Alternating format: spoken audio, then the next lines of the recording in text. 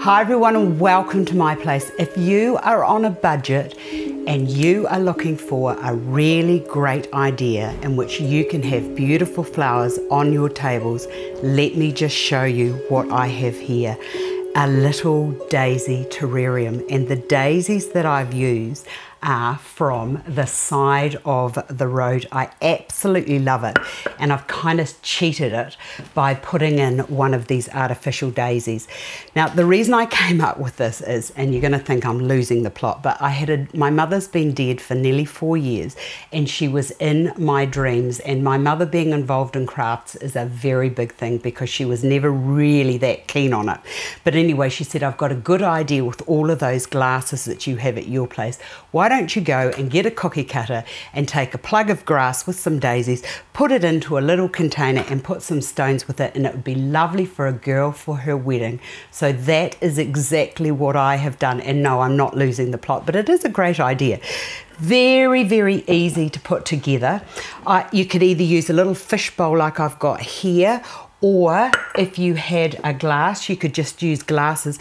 But you need to remember that the opening of the glass needs to be wide enough so that you can take your plug of grass with some daisies on it and put it into it. Now, the other interesting story I need to tell you is I was out gathering these on Sunday, which is a couple of days ago, and my dentist, who I saw on Monday, asked me what I thought I was doing at the Waitarua Reserve, which is not far away from here, with knife and basket. And when I told him what I was doing, he said to me, now that is a good idea, but there were many people watching me. But anyway, this is what I've done here. I've just gone and with my cookie cutter, I just did a plug into the grass, turned it around, and then I used the knife to get down underneath to dig it out. And I wanted as much of the soil and the root structure of the daisy as I could, because I didn't know whether they were going to last. So, which now brings me to what I need to share with you now.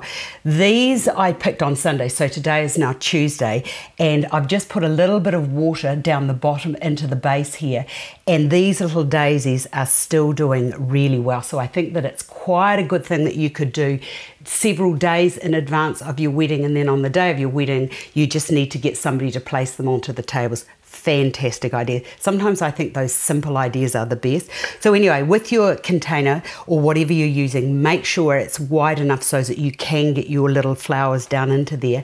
Make sure that your glass is perfectly clean, and there might be a little bit that you might have to clean in the inside, but for now this is fine.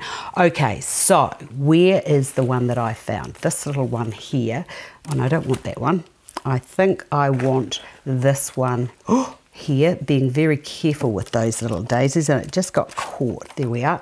Right, so getting that like so, very, very easy, and just gently place that down into your container like so, and then just getting a few stones, just very gently, just deposit those down in around the base of the soil. But to be perfectly honest, I love to see that the little mound of soil in there. I think it just adds to it, and it's I love those little encapsulated moments, botanical moments, where you can get outside and just do your arrangement, and then bringing the great outdoors inside. So that's about as much as I'm going to put into there, and then just getting a little artificial daisy that could just be pushed down into there like so.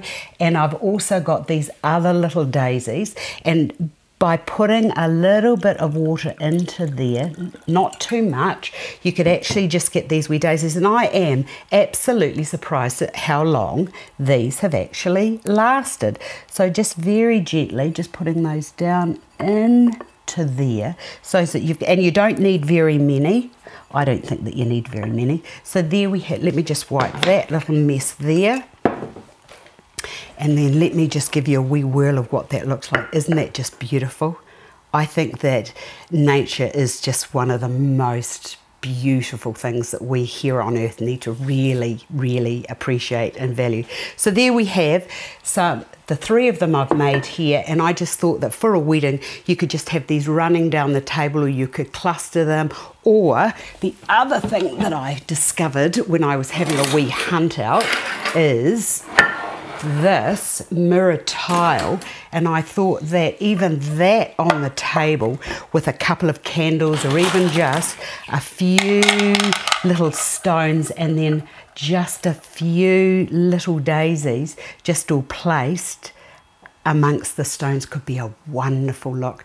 I hope you've enjoyed this. I've enjoyed sharing it with you, and I look forward to seeing you all again another day.